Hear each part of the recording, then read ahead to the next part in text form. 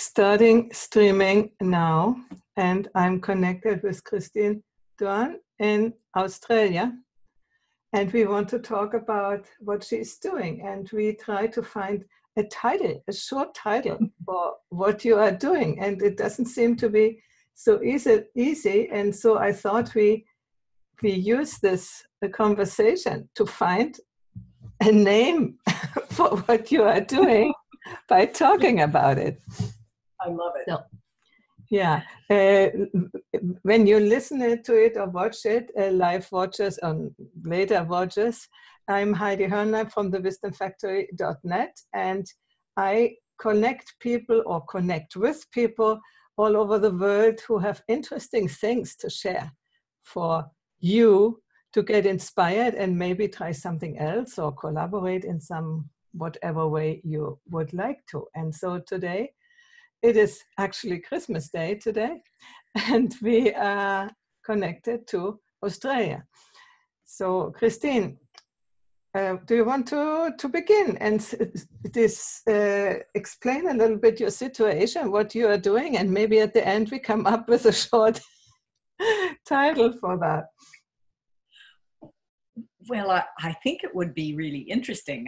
I love the idea that we would search for the title in doing the interview. And of course, one of the things that is, I think, quite similar for me to many people who've really gone for the whole integral community thing is that I don't live in a place where it's actually full of integralists. Like, there are very few of us around here. So I live in far northeastern Australia, and just to give you a sense of how far away we are from other things, we're 2,000 kilometers north of the state capital. And I live in a farming community that is, it has the most beautiful natural landscape and the richest soil. But the soil to grow an integral community is pretty poor, and the plantings are pretty sparse. So one of the ways that I've satisfied my sort of search for community has been to go elsewhere. And of course, with the internet, I've been able to be on part of online communities, whether that's doing a course or a group of people that I relate to on a deeper level. But I've never found a way of actually creating a group here. And all of a sudden, I suspect it's because my own development has taken me far enough to be able to do this at last. I've been looking for this for a long time. I'm finding the people who are actually attracted to an integral approach to not just having a group, because we aren't just talking about creating community, but a group that wants to do something. So we're running what I call Startup and Innovation Tablelands. It's a community group that's all about startups and innovation. So it's about entrepreneurialism. Now, entrepreneurialism amongst tablelanders, I live on the Atherton Tableland, is about as rare as integralists. So it sounds like a crazy place to be looking to do two things at once. That is to say, running this community group, but also having a second stream that's about the process, who we are, how we communicate, how well we can integrate practices into our running of this group that has a very worldly purpose. And the worldly purpose is to help people create new businesses or to improve the business that they have, and hopefully in the most sustainable way possible. And in fact, of course, the people who are attracted to this work are all into, surprise, surprise, sustainability. They're into integrating their lives, and they want to see a more sustainable and resilient community that comes out of this. But it is interesting that I've looked elsewhere, and I've looked across the world. I mean, where did we meet, Heidi? We met first at either the Integralis Forum in In Germany. Yeah. In 2014 in Hungary at the first IEC, at the first Internet Integral Europe conference. Yeah. So, yeah, what was I looking for? I was looking for my integral tribe, you know, and I was learning, of course, and becoming more adept at different practices and beginning to move a little bit in my own development in a more integral direction. So here I am a little further along in my journey, and suddenly, or not so suddenly, but slowly over the last year, people have just been turning up. And we've gone and looked for them and did things like last year I ran, or this year, the beginning of 2018, I ran a Tablelands Purpose Summit for Business. And it was one of the most successful programs Startup and Innovation Tablelands had ever done. People loved it. And they loved the technique I taught, which was more to connect with your intuition and then use your intellect as well as your intuition to find your purpose. And I must give credit to Tim Kelly for this. It's really from him that I've learned most of this work. I've modified his techniques in order to present them here. But what came out of that was a mastermind group for business that really did things in a different way. So just as an example, one of the things that we tend to do in our mastermind group is, say, a deep listening practice before the person who's going to have his business worked on presents his or her business to the group. And we find that if we do that real connected, deep listening beforehand, people in the group are much less apt to throw out suggestions straight away or say, oh, all you need is a Facebook advisor, or all you need is a social media strategy, or all you need is a business plan, or whatever it is, you know. The questions become very deep and very personal and very also directed towards what kind of resistance are you running into in your own interior to making your business work.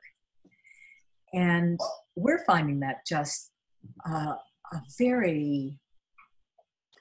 it's a refreshing way to talk about business. And it's also created this, all the practices that we do have created this feeling of trust. So we have a container. It's not a big group, 17 to 20 people maximum. But the trust has become more and more tangible. And our proficiency at deep listening, for example, at leaving suggestions behind and really helping to draw out of the person who's doing the speaking or whose business is being talked about, draw out of them what the solutions are for their own business. It's been fascinating. And now we've got enough interest that those people and other people who've come along are interested in seeing if we can run this really integral type process, such as the kind of thing that you hear about in deliberately developmental organizations, if you read Robert Keegan, for example. So it's the process, what kind of practices, and then we've got to get something done in the world. Because when Robert Keegan is writing about deliberately developmental organizations, he's talking about people who make money, who have businesses. It's not just a sort of a self-help group for losers, which is, to me, just delightful, because there we've got leadership, we've got good examples, and now maybe I've gotten to the point where I can actually be part of a group like that or inspire it, but then let go of it enough that the leadership becomes collaborative and everybody is contributing to it. So that's a little bit of a high-level overview of where we are, but isn't it interesting that I live in this place where when Europeans first colonized this part of the world, they chopped down the rainforest, of course, giant, beautiful, huge rainforest trees, just amazingly huge. And what they found underneath was 80 meters of topsoil. 80 meters.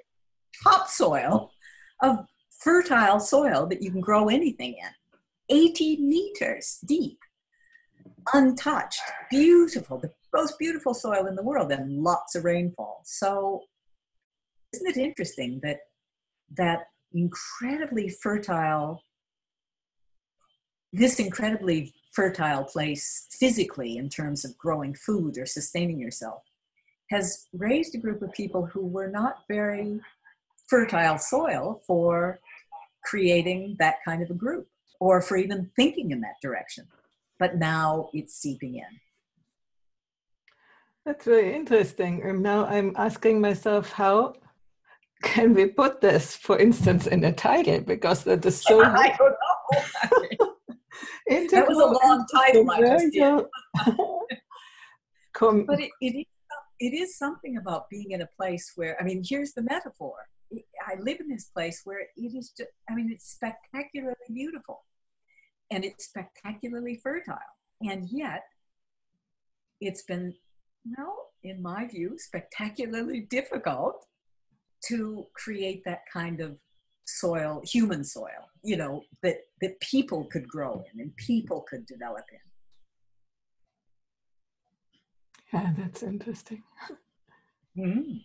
Yeah, and the, you know, sort of the contradiction between the two has always been a bit of a piece of fascination to me. I mean, of course, I'm always interested in polarities and what's the difference between, you know, what's a context and what's a culture and what's a society and what are the influences. And you can hear that I was born in America, not Australia, but I've lived here for decades. And my experience has been pretty much the same all the way through those decades, and now it's changing. So who's changing, me or the Atherton Tablelands? Or both of us? I think we are all changing a little bit. And I do believe if somebody is putting down the seeds and gives water and waits, sooner or later something will come out. And I think what we integralists do is exactly that we try to spread the voice. This is also part of what I'm doing now with the Wisdom Factory, making obvious or making shown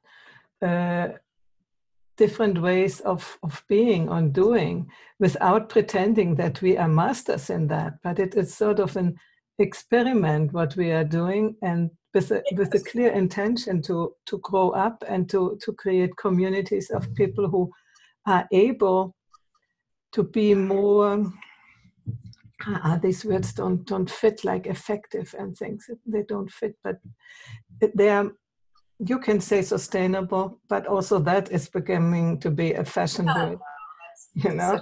So we run out to do things in a different way without throwing out the baby with the bathwater, integrating the wisdom and the practices we had of all the previous levels, and finding new ways, because we surely have to find new ways, you know, in the future. It will be so different. We have no idea how in 10 years or 15 years world will look like. So what we are doing, I think, and what you are doing probably with the group, which finally has brought you some fruit, yes, to open the minds of people to more perspective than only the one we are used to.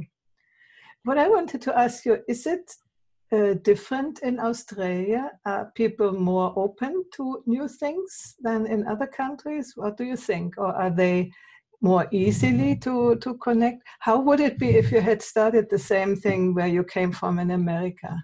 Just as hypothetical.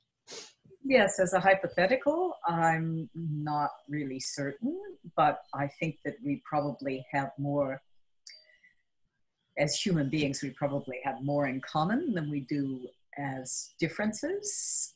So I think the same thing probably applies just about anywhere. I'm not really sure. I guess that this is probably not the least fertile soil. There would be places where you could be in serious trouble for doing what I'm doing, you know. So, even though it's very innocent, but it's different, and it certainly defies the norms of behavior for the effigy and tablelands. But one of the things I'm curious about is that I finally found a way to, or this group seemed to more or less spontaneously come together. I know it isn't quite like that. I'm not even sure when I planted the seeds. I'm not even sure when I watered those seeds. I'm not sure when I sort of stepped across a threshold and was was finally able to not only have planted the seeds, watered the seeds, but then to see that the tree was growing.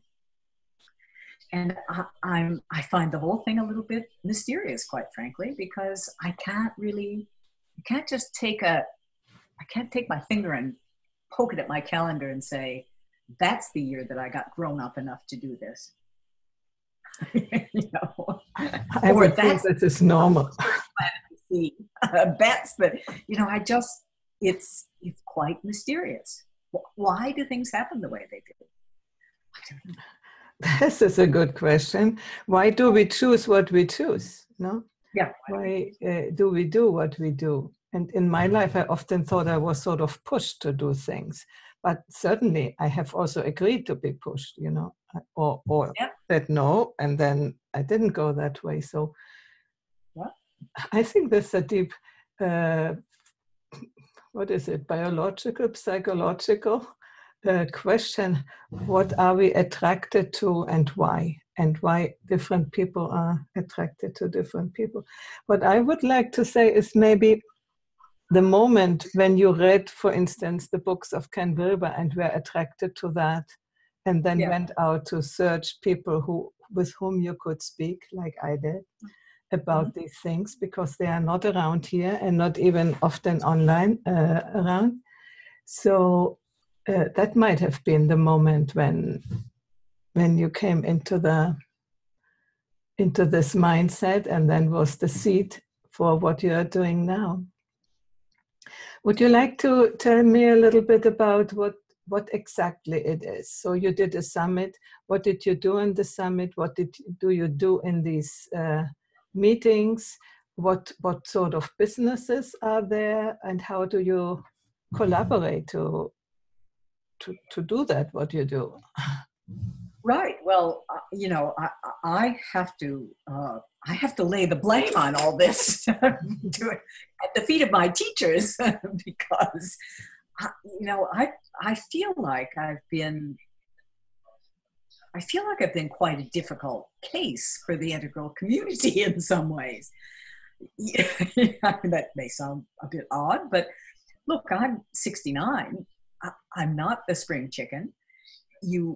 A lot of people at this age have, well, not started many things in their lives, but they certainly don't start them at this age. I think you know, I was certainly born into the baby boomer generation, and certainly I had the advantage or disadvantage of being born in a family where everything had to be perfect on the outside. You know, we had to have that patina of perfection as a family. And I think about Robert Keegan again when I say that, because when he talks about corporations, he says everybody's doing two jobs in most corporations. And the job they're not paid for is the job that really takes a lot of their energy, which is to keep up your profile. So you have to, like on Facebook, you never see a picture of somebody having a fight with their kids. They're always totally cute or totally something. Every breakfast is perfect. Every, you know, whatever TV show you watched was the right one to watch, whatever. I just feel as though that whole business of having a second job, which is managing your profile, which is making sure that you look good and you sound good and you are dressed right and you've got the right clothes on and you're imperturbable. Yes, exactly. You're imperturbable. You don't get upset by people. You don't get triggered. You know, you're always performing. I learned that practically the minute I popped out of the womb. And it's taken a damn long time to even make a dent in that behavior. And I just think that, where do things come from? If you're into the Enneagram, I'm a counterphobic 6. Well, what are 6s on the Enneagram? What do they want? They want harmony in a group. Oh, well, here I am trying to create harmony in a group. But I'm a counterphobic 6. Everything I'm afraid of, I run straight at it. If you look at my astrological chart, it says that one of my big life lessons is to learn self-worth through relationship with others. Well, what am I doing? I'm learning self-worth through relationship with others. So it all somehow fits together. But boy, it's taken a long time for those puzzle pieces to fall into place. And I sort of think that those of us born in the baby boomer generation, we sort of started at a disadvantage. We were born into a different era of consciousness. Most of us had parents who belonged to what Dr. Keith Witt calls the autistic generation, cut off at the neck. Yeah. And school was a completely industrial era arrangement, and teams were the same, and corporations were the same, and families were basically the same. Everything was hierarchical. Everything was pretended to be perfect. Everything was worked out in a way that really suppressed a lot of the naturalness of what people can learn to own. Yeah. And then it was also a time in which let's say the paradigm shifted, and so we were the first generation trying out something new, but not really knowing what we were doing, not knowing where we were going. Only the old things, we didn't want them anymore, but there is so much uncertainty about what we really want, what we really are, where to go. And then the self-worth thing, with this upbringing, that was not a good, a good way to get much self-worth. On the other hand, it seems that the generations later have got too much self-worth, and so comes the narcissistic thing. And so maybe the pendulum goes from one side to the other, and the next generations now maybe get it better together. But so what we were, especially women, I think in our generation, they were either, like you said, like a contraphobic 6, just going through, like cutting with a sword, or holding back. I'm more the holding back type. For me, coming out, doing public things, that's in the last 5-6 years or so. And I'm not quite your age, but very near that. So it's not that I'm a spring chicken either, So we are in some way late. And hopefully the younger women get it a little earlier.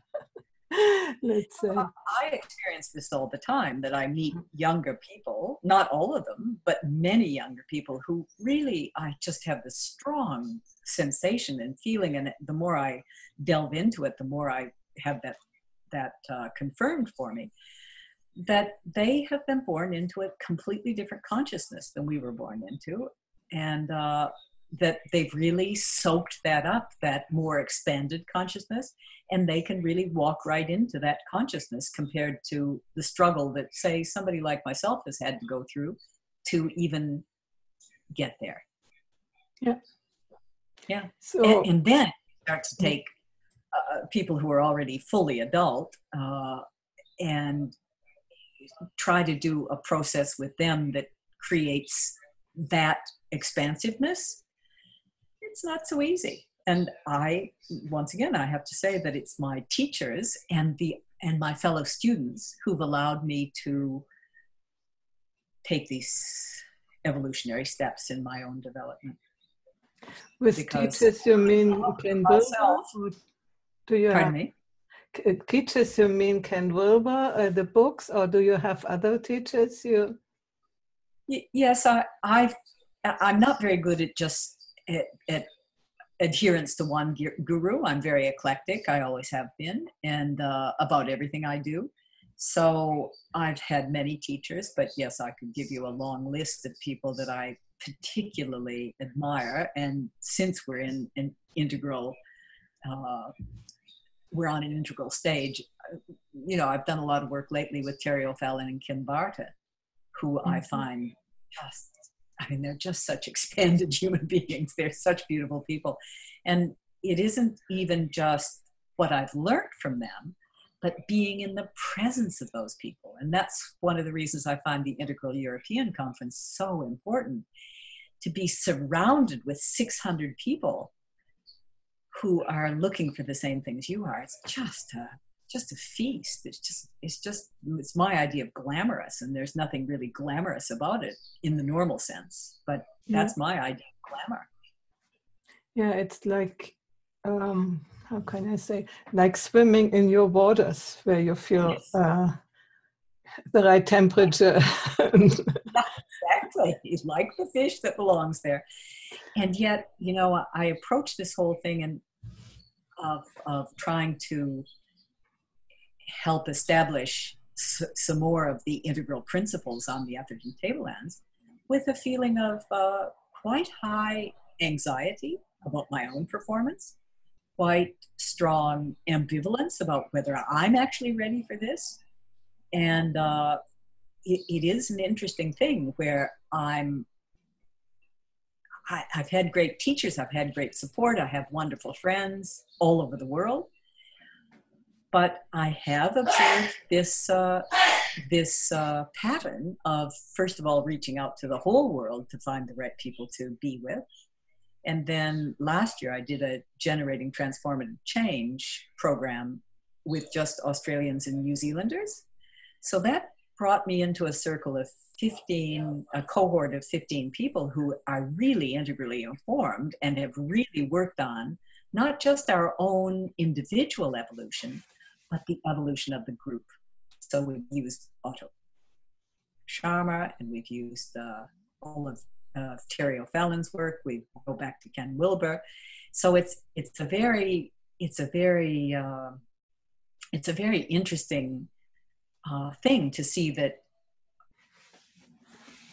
the development of the group is actually something that has to be focused on, not just your own individual development. I've always been a development freak. I mean, I had an awakening experience at 12, 13, and I've been a self-development addict ever since. However, you know, that whole thing of being able to not just work on your own development, and I've never been interested in being a coach or a therapist or anything like that, but this business of developing groups so that the group can evolve as well as the individuals, that just rings all my bells. But I'm scared to death of it. That's why I've waited this long, I guess. Maybe we need first to come to a certain level of our own development before we take on what we feel as purpose of life. I think I could relate to that. Yeah, and I think your purpose keeps evolving. Yeah. So, you know, as you move into another stage of development, your purpose can expand. Oh, excuse me. Please. Okay, I speak. Sometimes there's a lag, so yes, there is. Yeah, sorry. The group thing, I think it's really the next stage of let's say our development in the world, because we humans are not alone. Also, I have, for instance, the false belief of I'm alone, and I'm very much alone now. Even now, Mark is not here, with whom I was very together, but now I'm sort of alone, and I feel coming back this tendency of being alone. That's as a personality trait thing. But when we are a bunch of people who are all doing their own things parallel, without connection, what sense does it make? I mean, we are too many people on this planet now that everybody can do their own thing and fight against the others who do slightly a different thing. So for me, the next step is really to become able to be in a community, which I'm not so sure that I am, and learn that, and then create these communities. So I'm really wondering how you do that. Look, when I find out, I'll tell you. It's an experiment. I mean, how do I know? How do I know how to make this work? In fact, I'm sure I don't know how to make this work. You know, if you say make it work, it has to evolve on its own, and it has to, you know, the group has to sort of pull it out of itself. Of course, there will be some leadership from me, but I'm seeing already that there's leadership from others. So we're really doing some collaborative leadership, which once again, did I take a course to figure that out, or did I figure it out for myself? I did take a course. It's called the Collaborative Operating System. Now, it's a little bit like Holacracy or any of those other collaboration systems. But what that did for me was really show me some techniques and be very concrete about developing ways for a group to become more integrated and to share collaborative leadership. Without those courses, I would be lost right now. But I still often feel lost. So how are we doing this is what you're asking me. I've been an activist my whole life, basically. And I can see that all of that activism, which started out more as environmental activism and has slowly evolved in my life, has been preparing me for what I'm doing now. But of course, most of what I've been doing has been practicing standard group formation. And so how are we actually going to do an environmental movement where we didn't, because what do you see in the environment? You see, I mean, people talk about, competition, but what you see is more collaboration than competition in the environment. And how are we going to translate that if we're fighting for the environment, but we're using all these old techniques to develop groups that fight for the environment? Where's that going to end up? I mean, you're going nowhere, because the very process that you're using, the very practices you're using, the very communication techniques you're using are anti-collaboration. Well, that takes a lot of working through. So I think that I've been building myself up for a long time, but I've also been building up, sort of a spider web of, a rhizome net of people who want to grow out of more fertile soil and really flourish in a way that you just can't flourish in industrial age groups, in strictly hierarchical groups, in groups that really don't pay attention to the interiors of the other people or one's own interior. So, but where that transition moment came that I could actually see how that could possibly work, or I sort of stumbled into it. I mean, there was a lot of intention, but I never could quite make the intention just make the thing happen. It had to sort of evolve on its own, even though the intention was pushing it or pulling it or something. Yeah.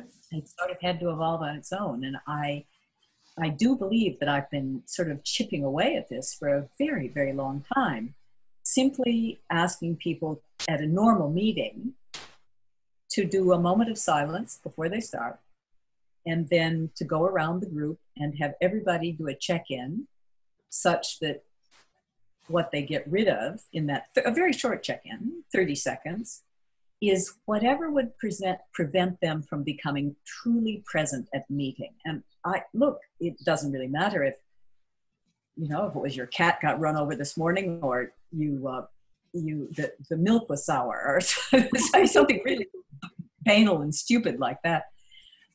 But just doing those little rituals that most people can go along with, or at least I think that what happens is I'm a bit of an eccentric.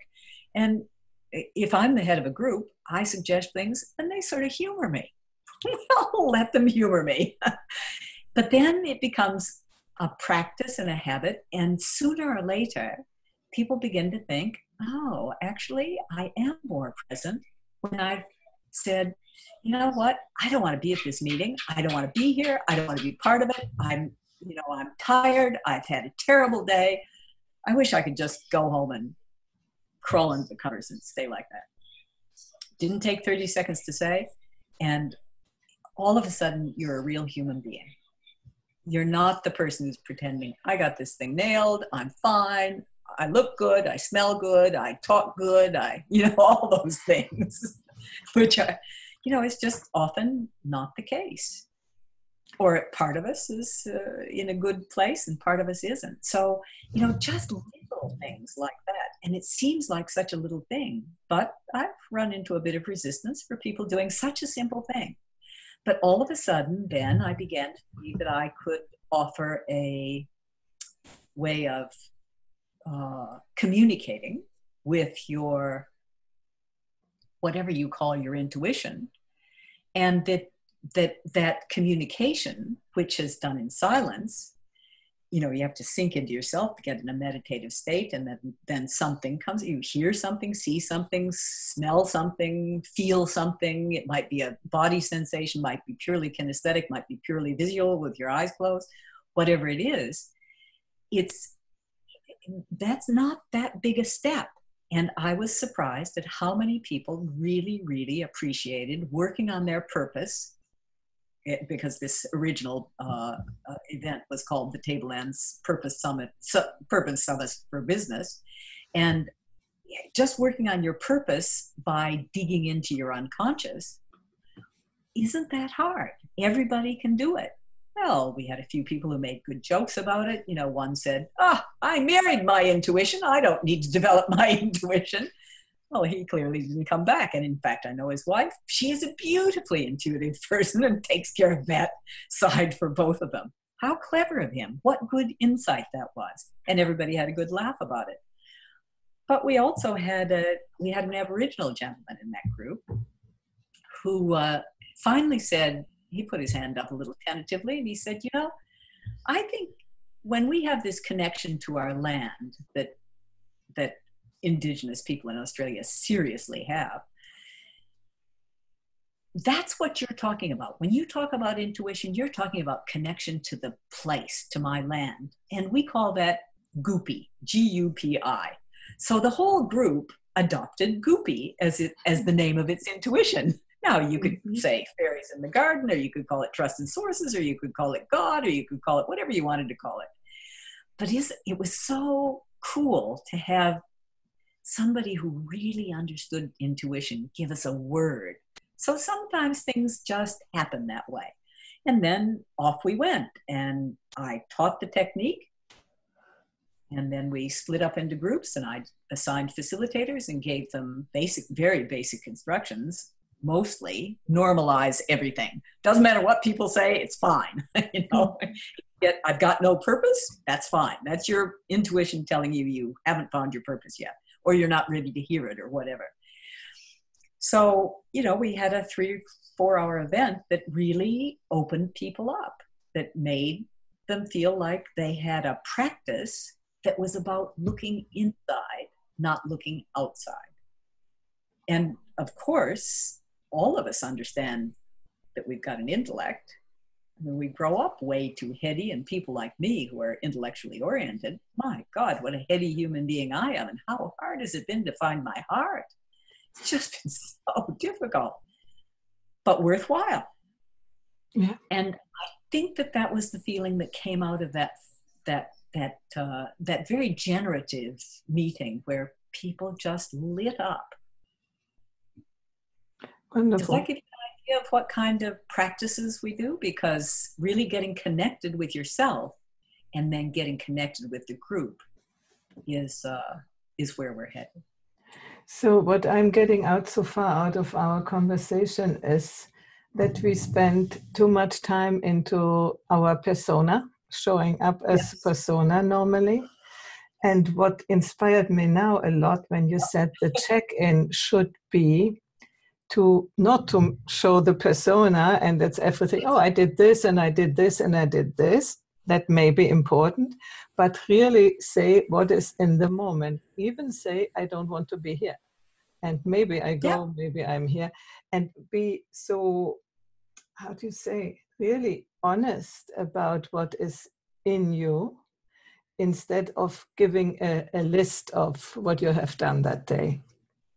And that this can open up the space for everybody. And then the other thing, which I think is very, very important, is what you are doing is truly not a green group, because I'm confronted sometimes with green people who try to make a group, and with the missing leadership, it doesn't go anywhere.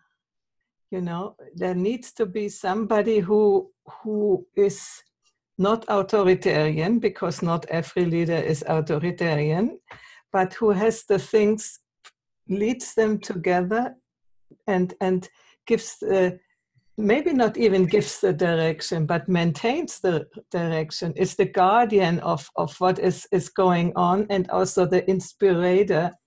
Because I have the experience in green groups that level of collaboration hardly can come into being, because it's dispersive, and you know, how can I say, everybody is still fighting, as you said, for the better world instead of collaborating. So collaboration in a green mindset, or even before it's hierarchical, but in a green mindset, collaboration for me seems to be almost impossible. I mean, that doesn't mean that many people can be in the green level, but there needs, in my opinion, somebody who weaves the things together, and you seem to be in that role. I think you may have said something very important to me, which is that I'm sort of I'm sort of like the elder who holds the tradition, only I'm the elder who holds the new tradition, if you will. So, because I've had the most experience, and of course I've really dedicated a lot of my life to this, to inspecting my own interior, but also to trying to learn my life lesson, which is self-worth through relationship with others. So how do I do that? Well, you know, I really appreciate what you said, because I stop and think that every single time, still, when we do a check-in, I always say, I'll model that. And then I start out, and I don't say, I'm fine, because then everyone would say, I'm fine. They would go right back to protecting their persona, right? So I'm always sure to say something that indicates that I'm vulnerable. I'm sad and lonely. I'm distraught. I'm tired. I'm something. I'm anything that is going to stop me from being present. And then I hope that that goes around the group. And sometimes it has to be, and here that you're right, that I have the role of the new tradition holder, so to speak. Sometimes I have to sort of tease out a real answer to that question, because some people just want to say, I'm fine. And it doesn't help us. It doesn't help us to pretend. It does not help to pretend. Now, there might be times when you have to pretend. You know, you've got a sick friend. Well, you're not going to confront them with everything you know about their resistance to being well when they're sick. No, thank you. But if you've got a voluntary group of people who've come together for a meeting, there's a certain amount of shaping, holding that container, but shaping that container that you can do. And if you don't do it and you're capable of it, you've committed a crime. You know, a crime against humanity. How do you handle when what people often do is when they hear somebody maybe in the check-in that something is afflicting them, and they immediately come and want to fix it. Look, we make it very clear what the rules are. No crosstalk, no discussion, no questions. This is not about creating a therapy group. This is about being honest so that all of us can trust each other. That's all. And so that we can be present with each other and listen attentively. Then you go into, whatever has to be done to keep the meeting going, and then say this deep listening exercise. And after that, what we find is that we're way more attentive to the people who are presenting their business. Or we do a complete trust exercise. One of those ones where you get up and close your eyes and somebody else steers you around the room. Or you fall backwards. We haven't done that one. But, there are so many exercises to do, and we have to get up out of our chairs and do those exercises at times, or turn to each other and do some eye gazing or do some kind of deeper questioning. We always sit in a circle. We try never to sit with a table in front of us at those particular groups. And it really, all those little manipulations, if you will, of the stage, the scenery, the setting, they all help to create that container. And boy, I tell you, I don't know how to do this, but it certainly is fascinating having a go. and of course, Australians will. This is one wonderful thing about Australia. It's a real Australian phrase. Oh, well, I had a go, meaning I tried. And Australians will always give you credit for trying, which is really lovely. So you have the advantage that you have your group live in person and you meet in a circle, which I don't have here. So I have only the online groups. Yeah. And there can be that people come and disrupt, let's say, the field in which you are weaving. So you probably don't have experience, but I'm really curious how to do that. I lately stepped up and said, experience what I noticed, that we had created a certain field, and then the person came in and was completely somewhere else and didn't want to come into our space and disrupted the space. We were going down, let's say, the Sharma stage levels, and he immediately put it back into the first level, So although we talked about it then in a sort of meta conversation, it didn't really go back anymore. So it is easy to be disturbed, these fields. Do you have experience with that in person? Yes. And each time something like that comes up, I feel quite challenged to hold that space inside myself and for the group. So I am not sure who gets to the point and how they get to the point of being absolutely comfortable to be taking on that role and successfully bringing the group field back together again. But I certainly think that it's striking how often that has to happen, because it's just like a kid learning how to walk. He falls over, gets up, falls over, gets up, falls over, gets up. And I think that that's what we have to do. We have to just fall over and get back up again. Now, the example that you're talking about was online or in person? Oh, online. Online. And you could never recover the group field, even when you tried to talk about it in a meta conversation. Yeah.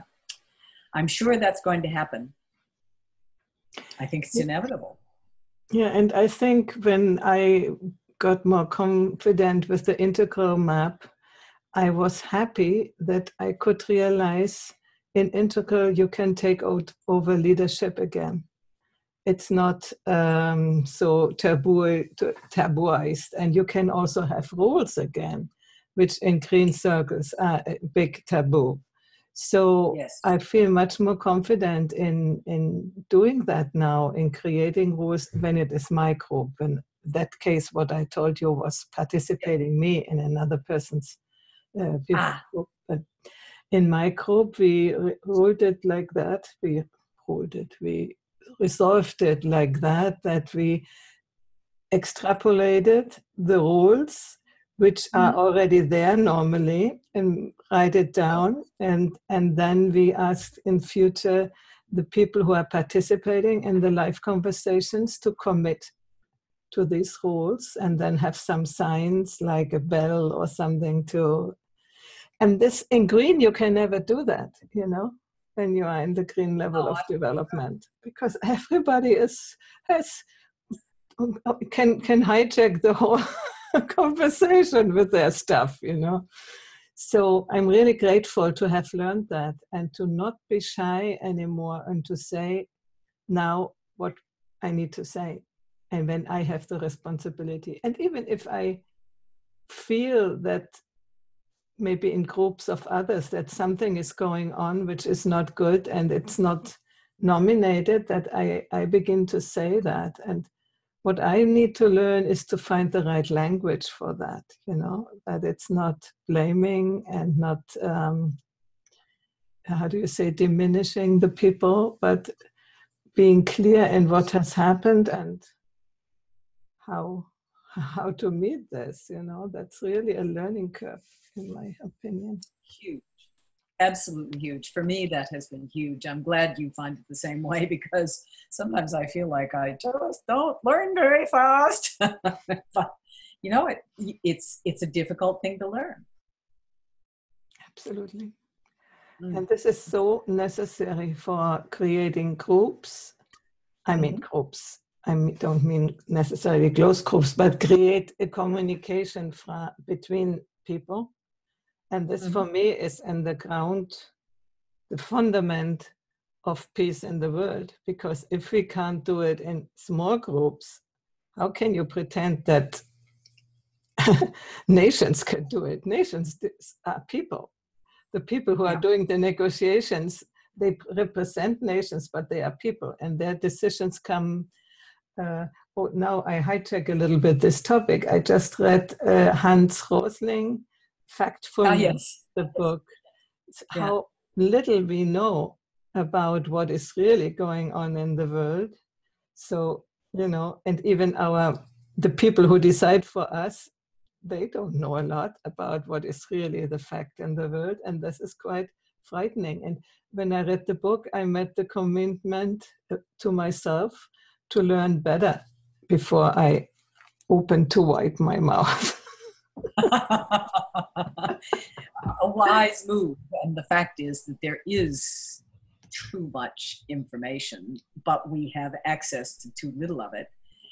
So how to restrict that so that you actually do, in a small group, manage to hold the container and create a space, or co-create a space, such that the autopoiesis, or the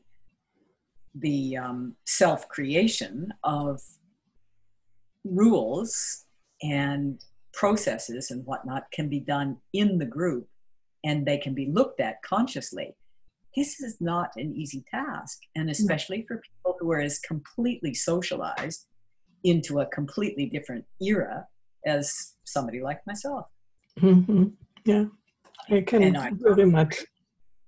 In the 60s, we all knew what we didn't want, but we couldn't figure out what we did. We had no idea. We hadn't heard of Ken Wilber. We had no idea what we wanted or what the alternative would be. And it's taken all this time for these really to build up and build up and build up. And it does seem to me that the small group is the place to start, not the nation state, not even the local council. Local government is not the place to start.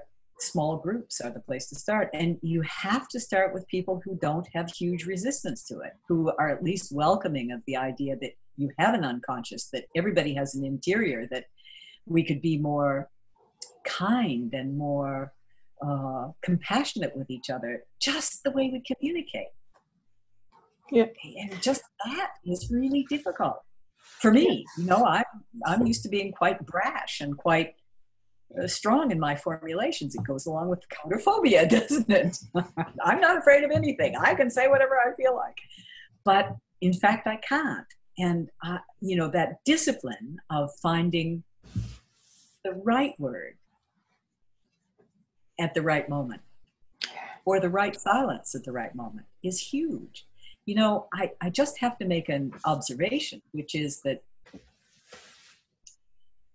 in these groups that are more advanced, what I'm observing, and I observed the same thing at the Integral European Conference, at a lot of places where I turn up these days, silence, the amount of silence a group is willing to tolerate is a huge indicator of how far advanced they are. Yeah. And being able to have a rule in the group that anybody can call for silence because you've lost the hum at the bottom of the U, for if you talk Otto Scharmer. You've lost that connected group field that you get in the bottom of Otto Scharmer's U. How do you get it back? Well, it's almost impossible to talk it back. And we're so used to talking into everything. And boy, I'm a talker. I love to talk. You know, you put a microphone in front of my face, you can't shut me up. I'll tread over your back to get to a TV camera. You know, I love to talk to a microphone. That's an impulse that I absolutely have to keep under control in myself, because it doesn't help.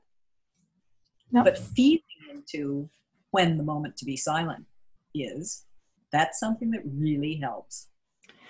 And learn to recognize when it's the moment that you have to shut up. Because also I have this problem, or I don't talk, or when I talk, then I'm not stopping. And sometimes Mark told me, come on. Stop doing that. It's not about you, it's about us. Yeah. So how can we title this conversation now? What was that?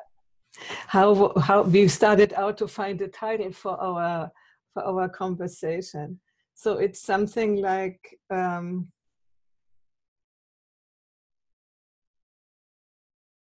learning new ways of being together or something, but it's also not so very. Yeah, it sounds sort of bland, doesn't it? Yeah, it does. But how refreshing is it to be with people who have built up a feeling of trust? How refreshing is it to be able to give and receive feedback without sort of shriveling up inside, or without thinking, oh, do I dare say this? Or will they take offense? Or, you know, you have to figure out how to phrase it, but you don't have to figure out that you can do that you have permission to be yourself. It's just not. Yeah. Groups. Groups or meetings where you can be yourself, but it's not only because people can say, oh, that's myself, and then they talk for 2 hours, so that's not the right title either. I think we have to think about it and leave this conversation without title. Well, we can leave without a title because it's the mystery, the experiment that opens up the mystery. I don't know what else to say. The mystery of group co-creation. Yeah, call it that. Okay, I write it down. Small group. Yeah, write that down. There, we've co-created a temporary title. Yes. Okay. May turn into the permanent title. Okay, and with that, I would like to stop the broadcast, and I invite you people, if you are ready to co-create in such a group, either you are in Australia and not too many 1,000 miles away from this, connect with her. Christine, your website, can you say that? You know, what I'm going to do is I'm not going to necessarily give you my own website, but the website where you can connect with this group is Startup. The group's name is Startup and Innovation Tablelands. The URL for the website is www.startuptablelands, all one word, I'll spell it, .org. So StartupTablelands.org, O-R-G. Mm-hmm. Okay. And that's where you can learn about the group that we've done. You can find a contact for me, and you can work on those things, because I haven't worried so much about creating my own website as making sure that we have a really good communication means for this group or for these groups. Wonderful. And who wants to co-create with me online conversation groups of this type, not necessarily about startups, but about how to manage our lives? Please connect with me on thewisdomfactory.net. Okay, and if you